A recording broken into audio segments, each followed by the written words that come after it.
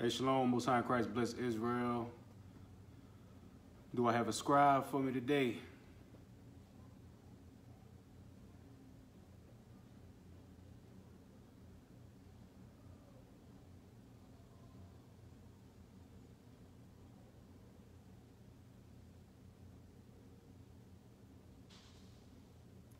All right, get a brother to scribe for me.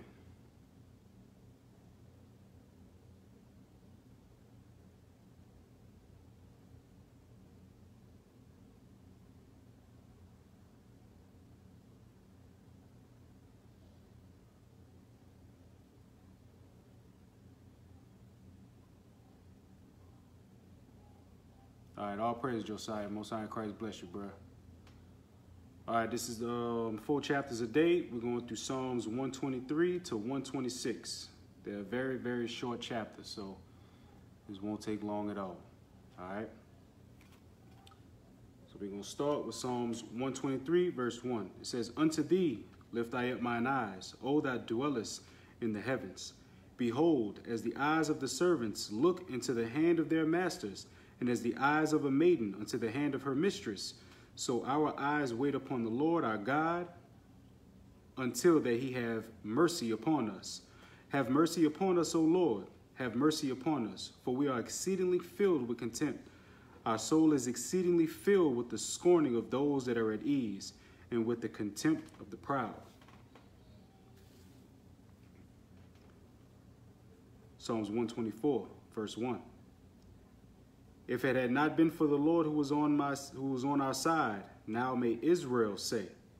If it had not been for the Lord who was on our side, when men rose up against us, when they had swallowed us up quick, when their wrath was kindled against us, when the waters had overwhelmed us, the stream had gone over our soul.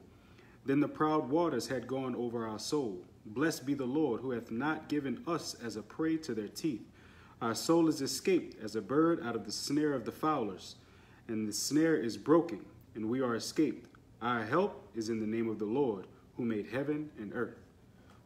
So when Christians go to say that psalm, these psalms are talking about Israel. These psalms are talking about Israel being saved from their enemies, being protected from our enemies. Because guess what? Our help only comes from the Most High God of Israel. Psalms 125, verse 1. "They that trust in the Lord shall be as Mount Zion, which cannot be removed, but abideth forever. As the mountains are round about Jerusalem, so the Lord is round about his people from henceforth, even forever." Which goes to show that Israel will never be cast off. Romans 11 and 1.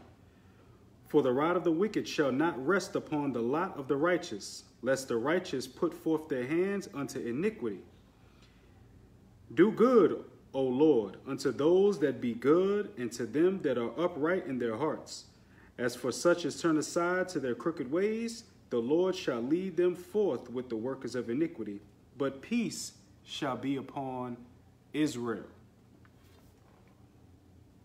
Always remember, peace shall always be upon Israel. Psalms 126, verse 1. "When the Lord turned again the captivity of Zion, we were like them that dream. Then was our mouth filled with laughter, our tongue with singing. Then said they among the heathen, the Lord hath done great things for them. The Lord hath done great things for us, whereof we are glad. Turn again our captivity, O Lord, as the streams in the south. They that sow in tears shall reap in joy. He that goeth forth and weepeth, bearing precious seed, shall doubtless come again with rejoicing, bringing his sheaves with him." So this is all going into Israel being saved from the hand of their enemies. You pay attention, all in the Psalms, it was Israel, Israel, Israel, us, our, we, us.